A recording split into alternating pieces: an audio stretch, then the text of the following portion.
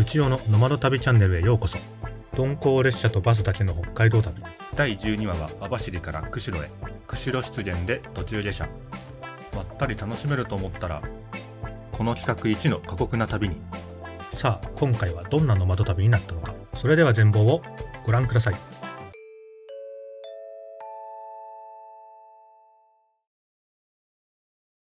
おはようございます。現在5時24分。無事に起きれたので、お風呂浴びてチェックアウトします。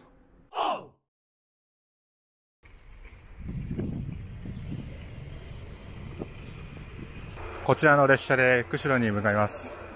ルパン三世の登場キャラクターがどでかくラッピングされてますね。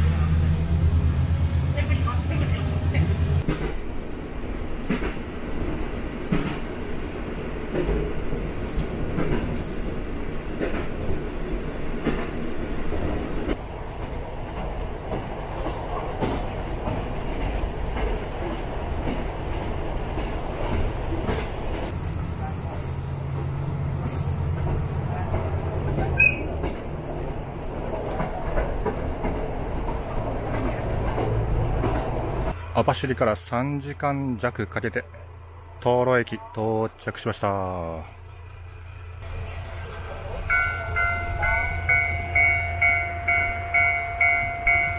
塘路駅の時刻表はこちら。今こちらの列車で来たので、次は一応13時3分となってますが、今日はこちらの臨時のノロッコが運転されるはずなので、12時17分こちらの列車に乗ろうかなと思います。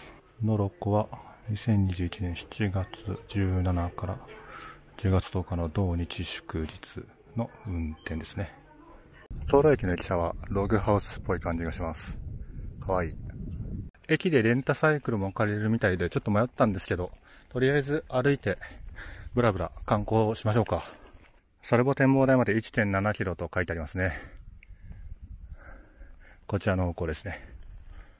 こちらがサルボ展望台の方向で、こちらにどうやらちょっと町の中心村の中心があるみたいなんで、ちょっと一旦こっちから先に見てみましょう。手元のアップローチでは現在の気温27度となってますね。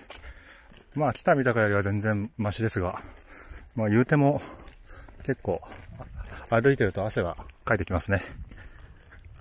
塘路郵便局。なかなかに立派な建物。今日は土曜日なんですが ATM やってますね。ちょうどいい。ここで現金下ろします。手近川警察署の灯籠駐在所がありますね。郵便局の向かいです。なんか駅近くに展望台のようなものがありますね。ちょっとこちら登ってみましょう。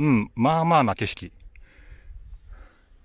一応あちら専門本線の線路と、あちらの奥が釧路湿原でしょうかね。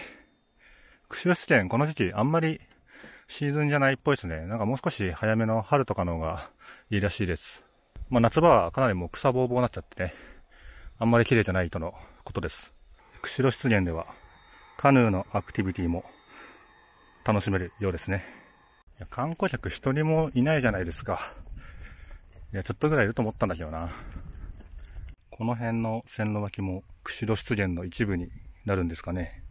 こちらの道をずーっと進むとサルボ展望台にたどり着くみたいです。歩いてる人もいますね。これが噂の塘路湖ですね。すごい。大きいんじゃないかな、かなり。カヌーしてる人もいます。連日歩き回ってるせいで、もう結構日焼けしてます。一応日焼け止め塗ってるんですけど、やっぱ限界がありますね。太郎湿原展望台というものもあるみたいですね。ただ、7キロあるんで、今回は歩きなんで行けなさそうですね。サルボ展望台400メートル。だいぶ近づいてきましたね。なんとこちらの入り口、立ち入り禁止となってます。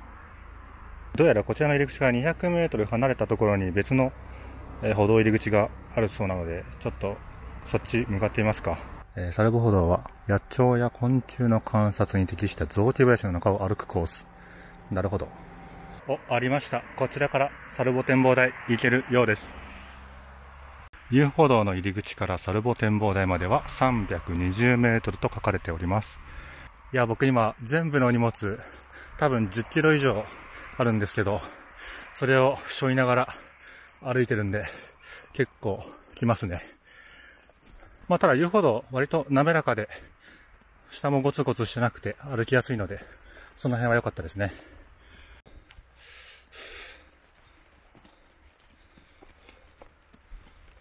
なんかめっちゃアブみたいなのが僕の体を噛みつこうとしてくるんですよね。いや、長袖長ズボンが推奨ですね、ここは。ありました。こちらがサルボ展望台ですね。疲れた。サルボ展望台の上に登ってきました。こちらがサルボ展望台からの景色です。歩いてきた道路横に灯籠湖を望むことができます。サルボ展望台、サクッと見終えたので降りましょうか。サルルン展望台まで710メートル、歩いて10分15分くらいですかね。ちょっと時間あるんで行ってみましょう。こちらの奥のようです。いや、めちゃくちゃスタスタ歩いてるんですけど、その理由は、止まった瞬間に蚊が一斉に僕の足に襲っかかってくるんですよね。いや、夏の釧路湿原かなり虫多いんで気をつけてください。さっきもアブが僕の周り飛んでたし、蜂も飛んでたんで、虫除けスプレーとかは必須ですね。さあ、足を止めずにどんどん登っていきます。なんか僕の手のひらサイズぐらいあるでっかいキノコが落ちてますね。しかもなんか食べられたような跡がありますね。なんだろう。クマ？鹿？なんだろう。一応クマ出没注意の看板はなかったんで、この辺はヒグマが出るようなところではないと思うんですけどね。まあでも最近は札幌の街中とかで出てたりするんで、ちょっと今の情勢的にはどうなってるかわかんないですけどね。疲れた。サルルン展望台やってきました。手前にサルルン湖と奥に燈籠湖を望むことができますね。いやー、はるばる来た甲斐があったな。素晴らしい景色。全然8月に来てもこのような景色が広がってるんで素晴らしい。サルルン展望台はかなり広々としています。さあ、列車まで残り1時間ちょっとなので、そろそろ駅に戻りましょう。多分歩いてね、3、40分かかるんで、ここから。まあ、ちょうどいいぐらいだと思います。いや、釧路湿原涼しいかなって思ってたんですけど、まあ、気温はね、まあ、言うても今日29度あるけど、なんかね、乾燥してるから涼しいかなと思ってたんですが、なんだろう、水辺に近いから結構湿気を感じますね。なので結構暑く感じますね。ここにも人の手のひらサイズぐらいある立派なでかいキノコがありますね。先ほどの分かれ道に戻ってきました。あとちょっとですね。降ります。ようやく降りてきました。そして遊歩道を降りてもこれから駅まで日向をずっと歩かないといけないという過酷な旅ですね。いやー暑いな。お、あちらの奥にサルルン展望台見えるじゃないですか。いやーずーっとこの山道歩いてきたんですね。さあ進みましょう。これぞまさに北海道直線の道路がずーっと続いております。暑いよ。水飲みたいよ。早くノロッコ乗りたいよ。こんなところに自販機が。いや、神様。ありがとう。こちらのアクエリアスマルチビタミン購入。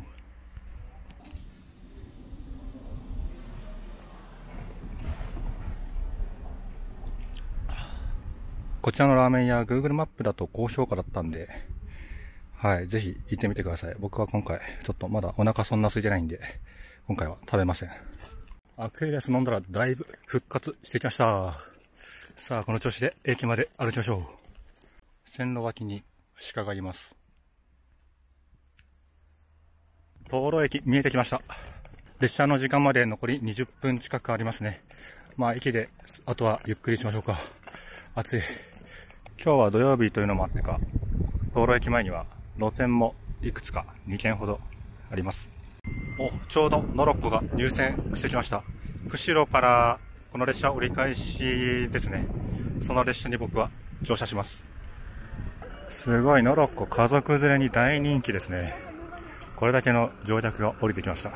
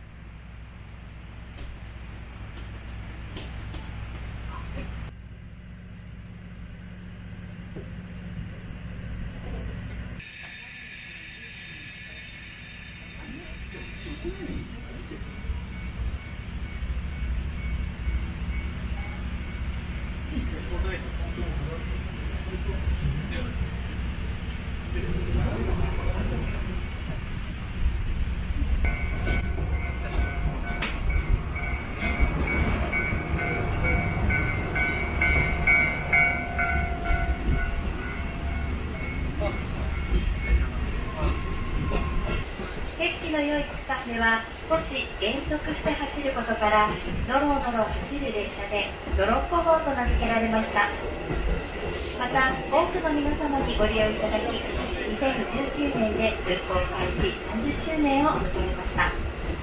釧路湿原は面積およそ2万2000ヘクタールの日本最大の湿原です。釧路市、釧路町、標茶町、鶴居村の4つの市町村にまたがる国内にある133カ所の湿原の総面積約 60% に当たります。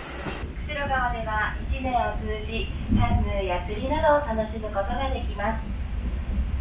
川底が泥炭になっているため茶色く見えますが、これは釧路湿原の色でもあります。よく見ますと魚などもご覧になれますが、いかがでしょうか。いますよね、魚。水面のところがちょっと動いているところなどもそうですし、あとはこの辺りで誕生なども、先週はここにヒナを連れたタンチョウも右側の川沿いのところにも見れたのですが、釧路湿原は多くの野生の動物がお出迎えしてくれますが、本日はいかがでしょうか。カヌーなどもこのノロッコ列車を見るために時間を合わせて通っている時もあるのですが、本日はいかがでしょうか。いなかったみたいです。行きにはここに鹿がもう首まですっぽりとぶつかっていたんですが、あ、今誓います？誓いいるみたいですよ、右側。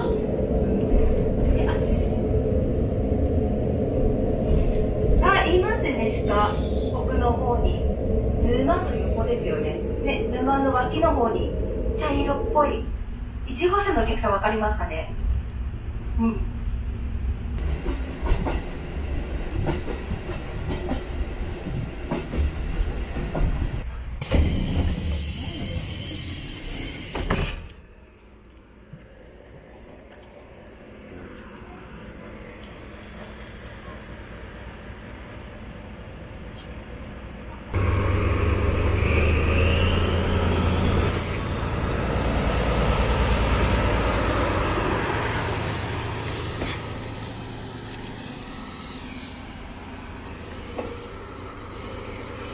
ホームがあるだけの簡素な駅って感じですね。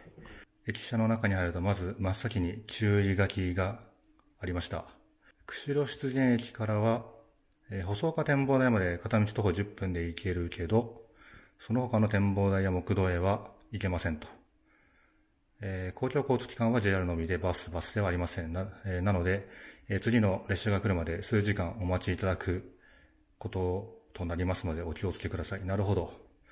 通りで一人も降りなかったんですね。ちなみにこちらが釧路湿原駅の時刻表なんですが、本当に本数少ないですね。特に、釧路方面、13時14分の後がもう18時24分ですね。5時間ほど空きます。今日は幸いノロッコ号が運転されるんで、そうすると3時11分発ですね。今12時45分なので、あと2時間半ぐらいあります。なので、僕はこの駅の周辺で2時間半ほど時間を潰さないといけないと。なるほど。一応14時1分にこの駅を発車する、東路方面の14時1分発東路方面の14時1分発のノロッコ号があるんで、こちらに乗車してもう一回東路に行っちゃうのもありかもしれないですね。駅舎の中涼しいっちゃ涼しいんですけど、アブがいますね。僕はさっきかなりアブに噛まれたんで、はい、ちょっと嫌ですね。釧路湿原の駅舎ですね。そして、こちらに階段があるんですが、展望台まで460メートルと書かれてますね。なので、行ってみましょう。細岡ビジターズラウンジというところに来ました。ちょっと中入ってみましょうか。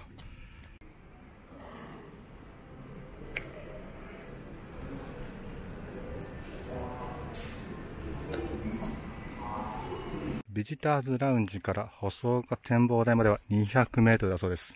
こちら、登って展望台まで行きます。釧路湿原の中でも屈指の絶景だという細岡展望台からの眺望、とても素晴らしい。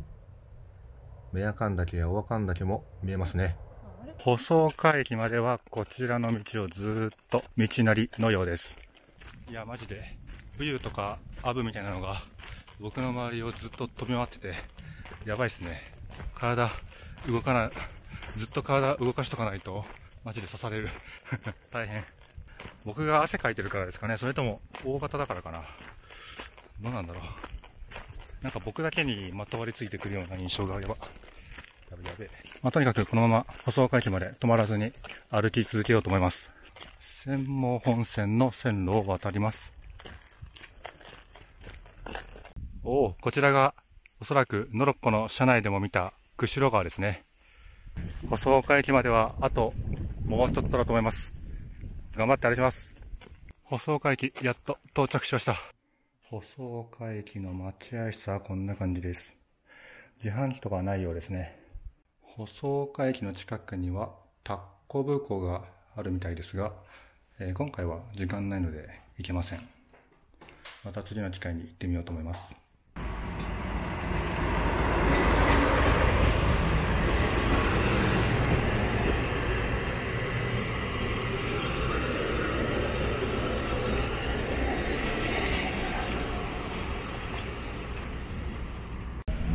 左手には釧路川の流れを見ていただいております。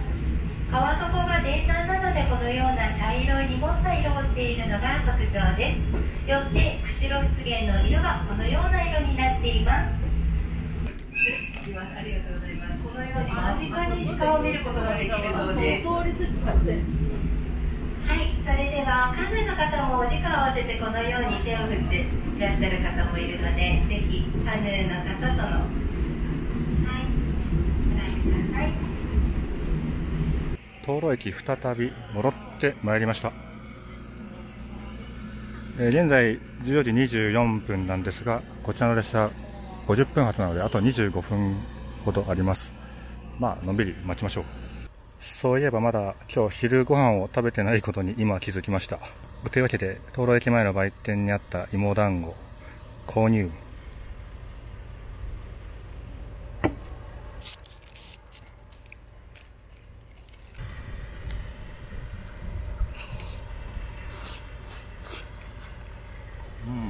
うまい。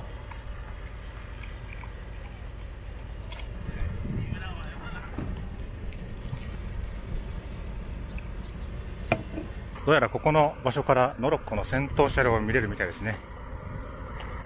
こちらがノロッコ号のディーゼル機関車ですね。緑と茶色に塗られているのはおそらくこれ釧路湿原をイメージしてるんでしょうね。発車まであと10分ちょっとあるんですが、暑いので中に入っちゃいましょう。最後こちらで灯籠から釧路まで全部乗って釧路まで向かいます。